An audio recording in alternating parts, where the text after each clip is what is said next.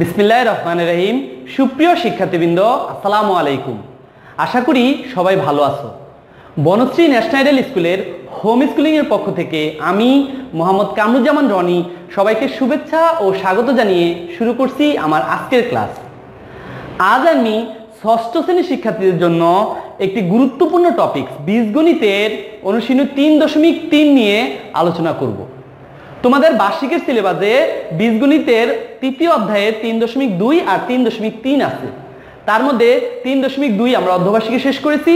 3.3-এ আমি এর আগে 2টি ক্লাস নিয়েছি, আজ তৃতীয় ক্লাস হবে। আজ আমি 3.2 ও 3-এর উপর একটি সৃজনশীল প্রশ্ন তোমাদেরকে সমাধান করে দেখাবো।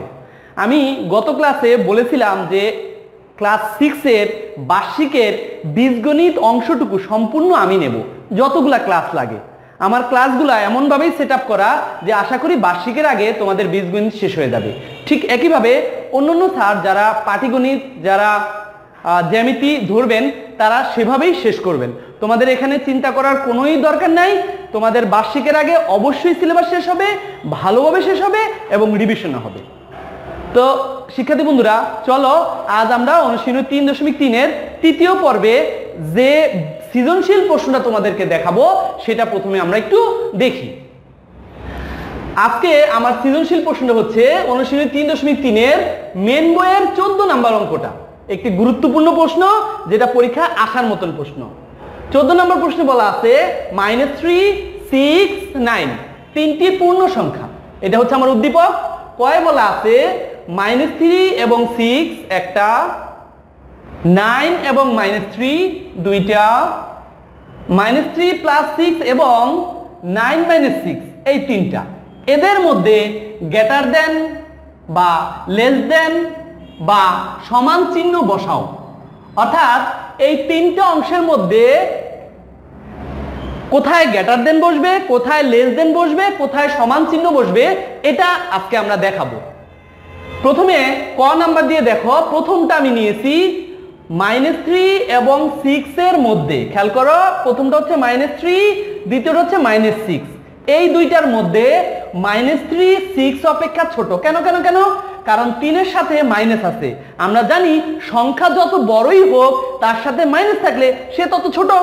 সেক্ষেত্রে -3টা ছোট, কার চেয়ে? 6-এর চেয়ে। সুতরাং উত্তর হবে -3 < 6। এই চিহ্নের নাম লেস দেন।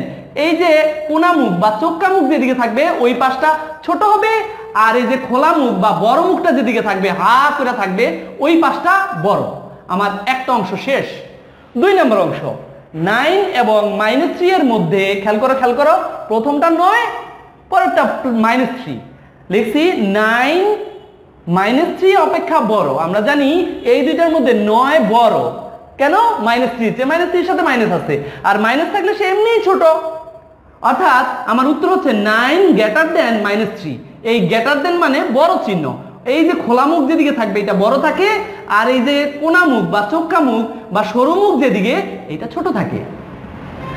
শেষ অংশে বলা আছে এত -3 + 6 এই দুইটাকে যোগ বিয়োগ করলে মাইনাসে প্লাসে মাইনাস, অর্থাৎ 6 থেকে 3 বিয়োগ করলে 3, আর 9 থেকে 6 বিয়োগ করলে 3। অর্থাৎ এই টুকরে হিসাব করে বা ক্যালকুলেশন করে 3, আর এই টুকরে ক্যালকুলেশন করেও 3। অর্থাৎ এইটা আর এইটা, এই দুইটার মাঝে চিহ্ন বসবে সমান। কেন? তারা দুইজন, এটার মানও 3, এটার মানও 3। সুতরাং এই দুইটা সমান। শিক্ষার্থী বন্ধুরা, এই হচ্ছে আমার কয়ের উত্তর। চলো এবার আমরা ক্ষয়ে যাব। ক্ষয়ে -3 + -6 + 9 এর মান নির্ণয় করো। চলো ক্ষয়ের জন্য আমরা যেটা করব সেটা হচ্ছে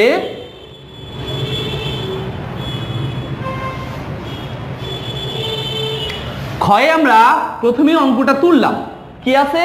-3 + -6 + 9। আমাকে বলছে এইটার মান বের করতে।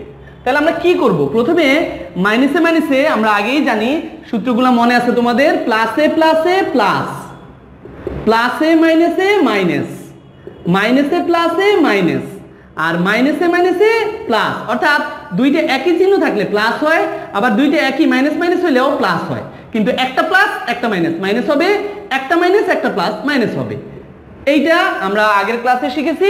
এখন দেখো মাইনাসে মাইনাসে প্লাস, আগে প্লাস চিহ্ন দেয়া লাগে না, প্লাসে মাইনাসে -6 আর +9 যা আছে তাই। পরের লাইন একটু সাজায় লিখবো, 3 -6টা আগে না লিখে আগে আমরা প্লাসের 9 লিখতেই পারি, পরে -6, এতে অঙ্কের কোনো ক্ষতি হবে না। এটা প্লাসের, এইটাও প্লাসের, প্লাসে প্লাসে প্লাস অর্থাৎ যোগ করব, 9 আর 3 যোগ করলে 12 হয়, আর তার থেকে 6 আবার বিয়োগ করতে হবে। প্লাসে মাইনাসে মাইনাস, 12 থেকে 6 বিয়োগ করলে 6 হবে, কিন্তু লক্ষ্য করতে হবে কার চিহ্ন বড়, প্লাসের নাকি মাইনাসের। অবশ্যই প্লাসের চিহ্ন বড়, কেন, প্লাসের হচ্ছে 12 আর মাইনাসের হচ্ছে 6, কিন্তু প্রথমে প্লাস দেওয়া লাগে না। তাহলে আমার ক্ষয়ের উত্তর হচ্ছে প্লাসের 6। শিক্ষার্থী বন্ধুরা, আশা করি এটা তোমরা খুব সহজেই বুঝবে এবং পরীক্ষায় অ্যান্সার করে আসতে পারবে। চলো এবার আমার গ নং প্রশ্ন। গ নং প্রশ্নে বলা আছে সংখ্যা রেখার সাহায্যে -3 এবং 6 এর যোগফল এবং 9 এবং 6 এর বিয়োগফল নির্ণয় করো। অর্থাৎ গয়ে দুইটি অংশ, প্রথম অংশে আমি যোগফল করব যেটা আমরা 3.2 শিখেছিলাম, দ্বিতীয় অংশে এসে আমরা বিয়োগফল নির্ণয় করব যেটা আমরা গত ক্লাসে শিখেছিলাম। চলো আজকে আরেকবার রিভিশন হবে। প্রথমে আমি প্রথম অংশটা করব -3 ও 6 এর যোগফল। চলো বন্ধুরা, গয়ের জন্য আমরা যা করব লক্ষ্য করো, গয়ে -3 + 6 এই দুইটা আমাদের প্লাস চিহ্ন দিছি, তার মানে এই দুইটাকে যোগ করব কিভাবে, সংখ্যা রেখার সাহায্যে। নিচে সংখ্যা রেখা আঁকা হলো, এইটা একটা সংখ্যা রেখা। সংখ্যা রেখা কি, যে রেখায় বিন্দুর সাথে সংখ্যার এক এক মিল দেখানো হয় সেটাই সংখ্যা রেখা। আমরা একটা সংখ্যা রেখা আঁকলাম, এই সংখ্যা রেখায় প্রথমে আমার কি আছে লক্ষ্য করতে হবে, প্রথমে আমার -3 আছে। চলো বন্ধুরা, যদি -3 থাকে তাহলে আমরা কি করব, শূন্য থেকে হিসাব শুরু হয় সব সময়। এই যে এখানে আমার শূন্য থেকে যেহেতু -3 আছে এই জন্য বাম দিকে আসবো, কয় ঘর, 3 ঘর, 3 ঘরে এসে কই পেলাম, -3 এই জায়গায় পেলাম। এই -3 থেকে এখন প্লাসের 6 অর্থাৎ ডান দিকে যাব, কয় ঘর, 6 ঘর, 1 2 3 4 5 6 এই পর্যন্ত আসতে হবে।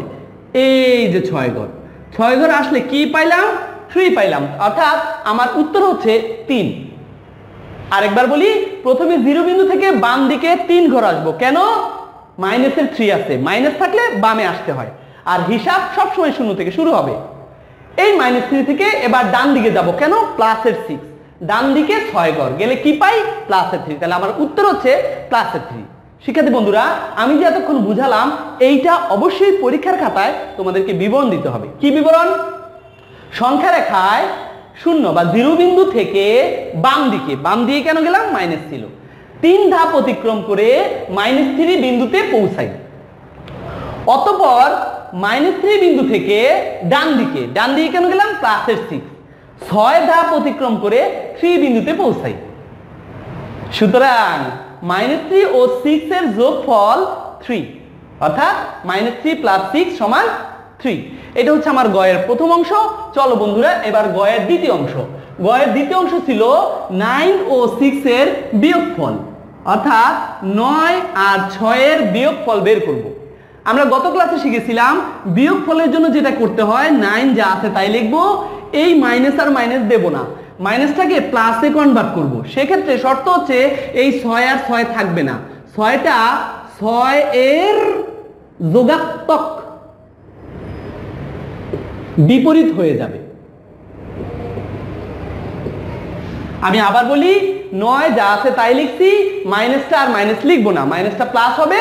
সেক্ষেত্রে শর্ত হচ্ছে এই 6 থাকবে না, 6 এর যোগাত্মক বিপরীত হয়ে যাবে। আর আমরা সবাই জানি 6 এর যোগাত্মক বিপরীত হচ্ছে -6। এখন আমি এই লাইনটার কাজ করব, এই লাইনটার কাজ করা যেই কথা, এই লাইন একই কথা, এইটা করলেই আমার এইটা বের হয়ে যাবে। তো বন্ধুরা চলো প্রথমে একটা সংখ্যা রেখা আঁকবো। সংখ্যা রেখায় প্রথমে আছে 9, তার মানে আমাকে তো শূন্য থেকে হিসাব করতে হয়। শূন্য থেকে আমি প্রথমে 9 ঘর যাব, 9 ঘর কেন গেলাম, 9 আছে, ডান দিকে কেন গেলাম, প্লাসের 9।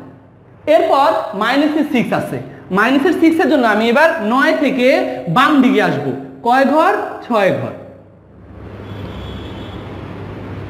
ওয়াও, 6 ঘর আসলে আমি আবার এই 3 বিন্দুতেই আসি, তার মানে আমার এই দুইটার যোগ 3, অর্থাৎ আমার উত্তর হচ্ছে 3।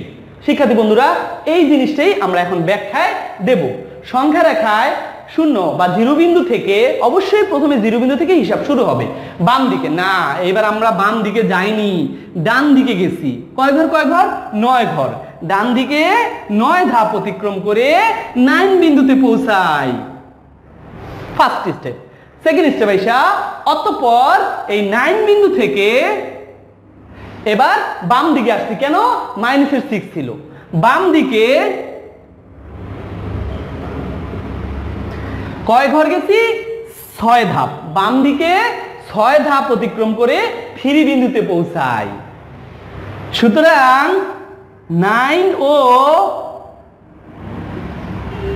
6 এর বিয়োগফল, 9 ও 6 এর বিয়োগফল হচ্ছে 3, অর্থাৎ 9 আর 6 এর বিয়োগফল হবে 3। তার মানে আমরা এই গয়ের জন্য দুইটা উত্তর পেলাম। প্রথমটার উত্তর হচ্ছে 3, যেটা যোগফল বের করছিলাম। দ্বিতীয়টার উত্তর হচ্ছে 3, যেটা বিয়োগফল করছিলাম। শিক্ষার্থী বন্ধুরা, এই হচ্ছে আমার আজকের ক্লাস। আশা করি তোমরা বুঝেছো। তোমরা যদি আমার আজকের ক্লাসটা প্র্যাকটিস করো তাহলে আমি নিশ্চিত তোমরা বার্ষিকে এই ধরনের একটা প্রশ্ন পাবে এবং তোমরা ভালো করবে। সেজন্য আগামী দিন তোমাদের SW থাকবে। আমি আজকে যা যা করিয়েছি তাই SW, অর্থাৎ বাড়ির কাজ হচ্ছে CW টু SW। শিক্ষার্থী বন্ধুরা, এই বাড়ির কাজটা তোমরা চাইলে প্রতি রবিবার জমা দিয়ে যেতে পারো এবং পরের রবিবার তোমরা আবার খাতা নিয়ে যেতে পারো। তো ঠিক আছে, আজ এই পর্যন্তই। সবাই ভালো থাকবে, সুস্থ থাকবে বা আমার কথা মেনে চলবে। আবার দেখা হবে নতুন কোনো ক্লাসে, নতুন কোনো বিষয় নিয়ে। আল্লাহ হাফেজ।